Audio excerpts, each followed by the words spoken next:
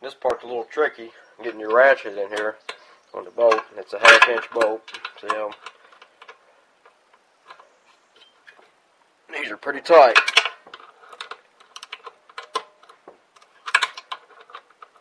It slips off easy because you got oil all over it. Now to get the other one out, turn your crankshaft so it's down like this. You can get to the other one. A lot of these engines, like I was talking about the thing that locks them, if they don't have it, you'll hear it sound like a rod knocking, that's what it is. But the reason, because these bolts start working loose. They don't have nothing to do with how much oil you put in or anything. They just start working loose. There's the 2 rod bolts out. Now on some Briggs, one is shorter than the other one. The torque specs are different on them. They're a lot easier to torque these. I got these out. Now we're going to pop the end cap off. I might have to get a screwdriver. I just gently tapped it with a screwdriver and it came off. Now you can check your bearing for wear. This is pretty good. It's a few light score marks.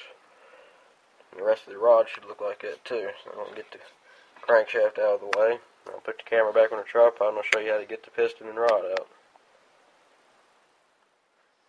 Now what you got to do, get a hold of the rod here, press up on it, you'll see your piston come out. Sometimes they're hard to do, get your rings out. Now be careful that the rod don't hit the cylinder wall and cause a scratch. Now here's the piston. It seems like it's in pretty good shape. There's a couple light score marks on it. The general rule of thumb is if you run your fingernail over them, you can feel them, and they're pretty deep, and the piston should be replaced. The same for a cylinder. If you can feel them with your fingernail, it should be bored out. Now this one, I'll show you here in a second. This is a pretty smooth bore here. Okay, here's a look inside the cylinder bore. As you can see, there's just a couple little tiny scratches. I can't even feel them with my fingernail, so I'm going to hone it out and it'll be good to go. Here's a look at the valves. I can't really tell much yet. I hope the valve guides are good because I don't have any bushings. I'll probably just go with it like it is. Turn the light off here. Okay, now what we're going to do, I'm going to pull the crankshaft out. And you don't have to pull the crankshaft out to rebuild an engine. I'm just doing it because I'm going to clean all this sludge out really good. And like I said, it's going to be honed out, so I don't want no metal particles inside of it. So this is probably the easiest part of the whole project. Just grab a hold of it and pull it out. And I got oil all over me.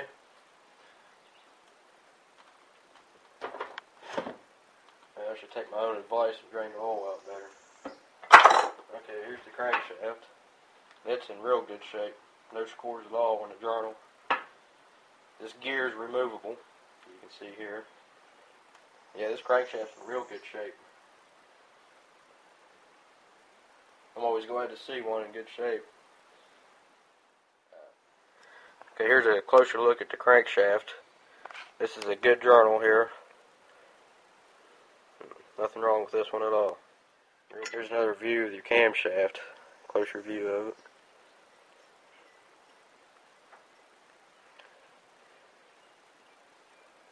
The lobes look pretty good on it. Closer view of all the sludge here. Okay, I just got through cleaning up the block. I took a wire brush from the drill all the way around here. Got all the old gasket off. Cleaned up this. I decided to leave this one on here, the valve cover gasket, because it's actually good. No reason not to reuse it. If it leaks, I'll put another one on it. I cleaned off this, and I cleaned off the top of the head good enough. I wish I had a milling machine so I could surface all this, but it'll be alright for now. I wire brushed all this just to make it look a little bit better. And also, the crankcase cover here, I got it all cleaned up. I'll probably put a new oil seal in this. Show you all how to do that. So there's that.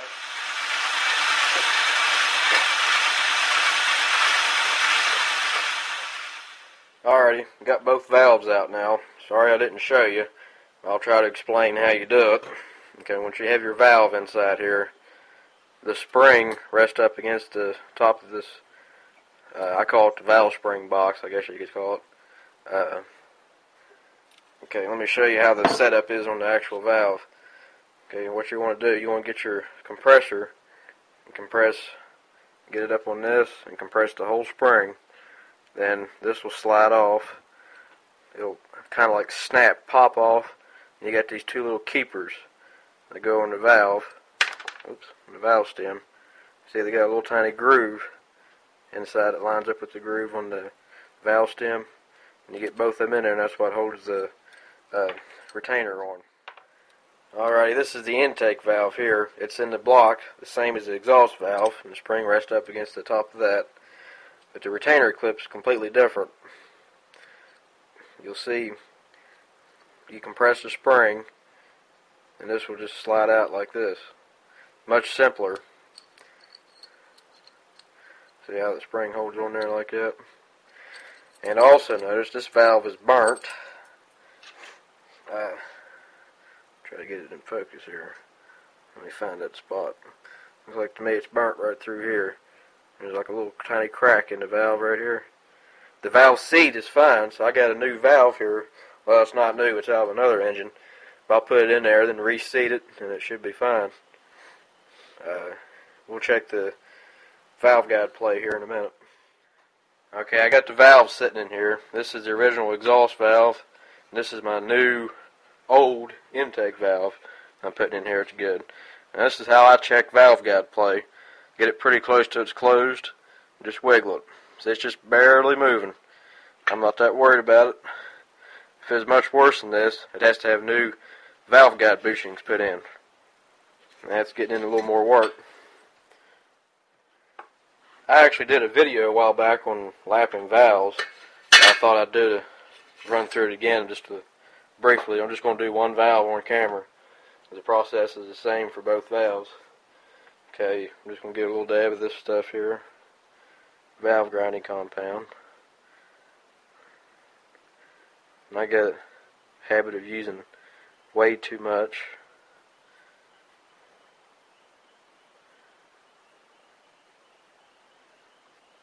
Get a little bit there.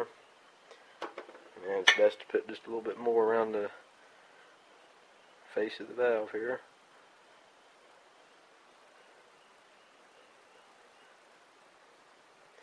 Okay, then we're going to drop it back in there. And then get your valve lapping tool. And right back and forth like you're trying to start a campfire. That's it. And keeping pressure down on it too. And if you get a little bit of dirt on there, these things don't want to stick. Turn a little bit like that and turn it. Just keep doing that. Do it for, I don't know, maybe 20 seconds or so. You can go by the sound of it too to a certain extent. Whenever you want to check it, pull it out. You're probably going to need more than that. But wipe off the stuff. Valve grinding compound on here. Take a look at it. I still got a few pitted places here and there on it. So you just keep doing that until everything looks nice and smooth. See, there's a couple pitted places on the actual valve seat itself here. So just keep doing it until you feel comfortable with it, and it should be good to go. I'm going to finish this off camera. If you want to see more about this, look at one of my other videos on valve lapping or reseating valves. Okay, now I'll get ready to take the old piston rings off of it. I'm leaving the connecting rod on, but this one's still good. As you can see, the bearing's still good here. But if you're going to take it off, what you do, see that snap ring? Oops, sorry. You just get a pair of needle nose down in here and kind of just twist it and snap it out. I'll show you in another video sometime if there's any interest in that. Okay, also note I just got through wire brushing the top of the piston to get all the carbon built up off of it. Okay, I got the piston here. Now we're going to take the rings off. That's the way I do it. I just kind of peel them off like that. I'm sorry I'm off camera there. It's kind of hard to do this and watch myself. If you know your old rings are bad, you can just break them off if you want. There's the middle compression. The rings are off. It's best to clean out the ring grooves on the piston. Now you can either use a screwdriver like this and just try to get all the carbon buildup out, or you could take one of your old rings, break it in half, and go around and scrape it all out. The best method is to get a piston ring groove cleaner. It goes around here and cleans it out. And now we're going to get ready to put the new piston rings on. If you look at them, I don't know if you can see them or not, but they're shaped like this. And they got like a notch cut out of them. The notch goes towards the bottom of the piston. This is the middle ring, and the top ring is the same. Your oil ring is different like this. And you got this thing here that goes around on your oil ring first. Now, it's pretty much the same as taking them off. You're just doing it backwards.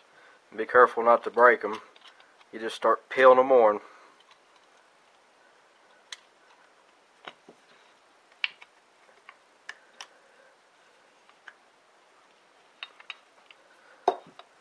Just take your time. You don't want to break your new rings. Okay, now it's in the first groove. Go ahead and walk it over to the second one here. Okay, I got the middle ring on. This one goes on the exact same way as the middle ring. You just start walking it on. It's best to use a piston ring expander. I don't have one. You just gotta be careful with it and take your time. Okay, there's your top two rings on. Now, your oil ring.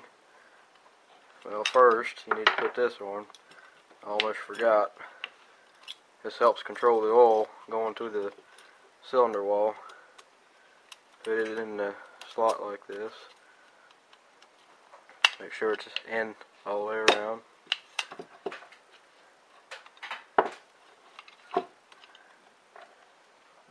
And you just walk it back on there, the same as the other one. Okay, after I get this on here, you want to make sure one ring gap is here, one's here, and one's here.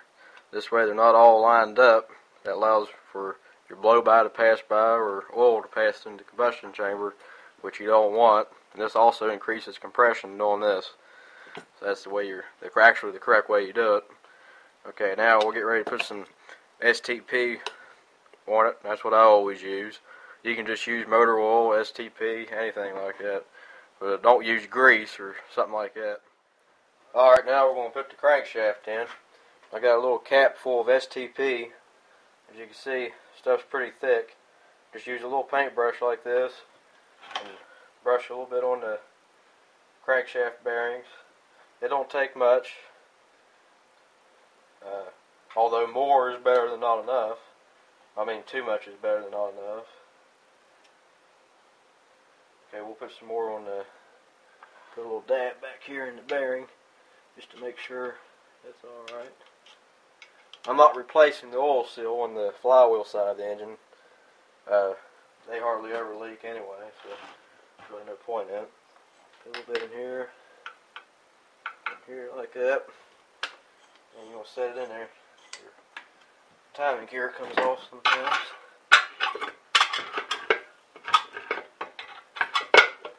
Set it in here. Now you want to make sure your dog bone lines up.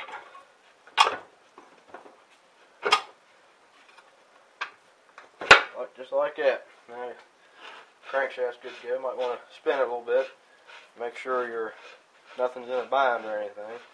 It's also a good time to see how the counterweights work. How they offset the weight from the piston and rod. Okay, let me get the piston ring compressor. We'll drop the piston in and hook up the rod.